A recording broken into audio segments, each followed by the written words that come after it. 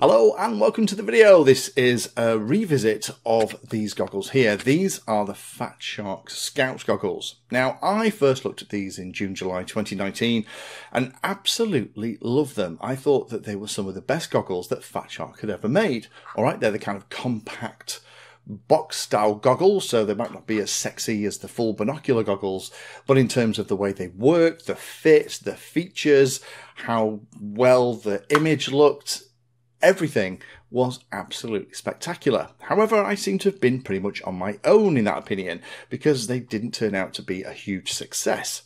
However, the reason I'm making this particular video is that I've just spotted and ordered these from Banggood for £148. That's less than the cost of an Avatar airside unit for something like Walksnail or a DJI O3 Air unit. You can get a full set of goggles.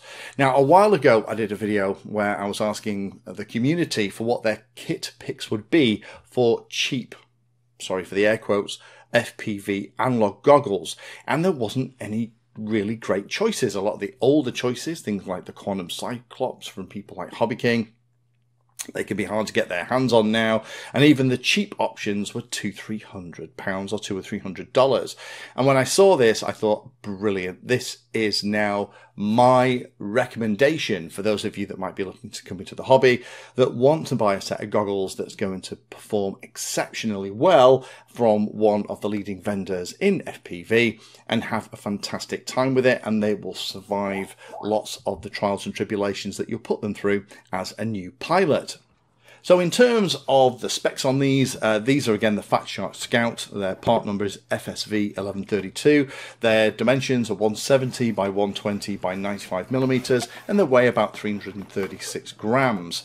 Optics has a whopping 50-degree field of view, which is very big and very immersive. There are plastic lenses inside, but they are dual lenses. They're not Fresnel lenses or anything like that you get on real cheap goggles. And at the back there's a 4-inch display with a 1136 by 640. The user controls are very simple. There's channel and band selection, there's a display control, volume control, there's beep control, there's receiver settings, there's a fan control. You set the clock when you first boot the thing up, and then you have a mode selection for the different receiver types. There is no auxiliary in, it's only really for analog, sadly, not for HDMI, and there's DVR control as well. It's powered from a single standard 18650 lithium ion battery in the top that can be charged from the USB port. And you can also then just pop in any 18650 in the top just by undoing the cover. It's nice and removable. It means you can take an extra couple of spare batteries to the field if you're going to be there all day. Analog DVR will support up to 64 gig micro SD card, and the record rate is 6 megabits per second, which is a MOV format. There are a couple of things that I really like about these. One of them is that you can fit spectacles in. Not large spectacles, granted, but if you have kind of regular size reading spectacles or those kind of things, they fit in absolutely beautiful. So why would I recommend them? Well, I'm being very careful here not to use the best or game changer or those kind of things in the thumbnail as clickbait, because these things are all subjective. But let me illustrate how nice these are by telling a story. So one of my flying buddies, a gentleman called Adam, had been flying some cheap and cheerful FPV goggles, and they started to misbehave, and he was looking at investing and buying some proper FPV goggles. So, as he's a friend of mine, I said, don't worry, I'll load up the car with all the FPV goggles that I have here, including my own Fatshark HDO and HDO2s, things like these, the Recons, the Scouts, lots of other manufacturers' goggles, filled the boot up, went round, and we had a happy morning. And over 2 cups of coffee, he tried every single one of those goggles on. And the one he chose was these. Out of all of the goggles that he tried that morning, he actually went and got a pair of these. And that should show you how good they are. He can fly with binocular goggles. In fact, he's moved on to Walksnail now. But for his analog flying, he's still using these. And that's what I really love about these. They are fantastic goggles. They might not be the sexiest looking things on the planet, but you know what? They work incredibly well.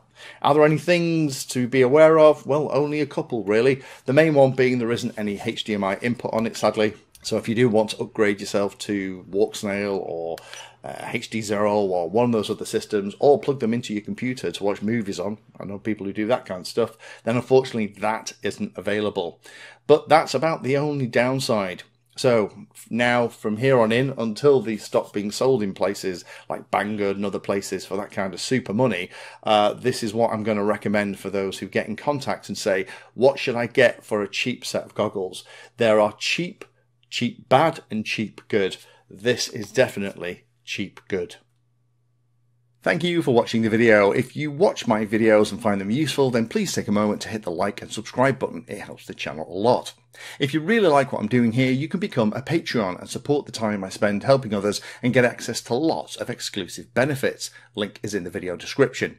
Remember that all the videos on the channel are organised into playlists, so you can easily use those playlists to find all the videos on a subject that you are interested in. Add Painless 360 to your searches on Google and YouTube, and it'll help you find my content for any particular topic. Thanks again for watching, and as always, happy flying.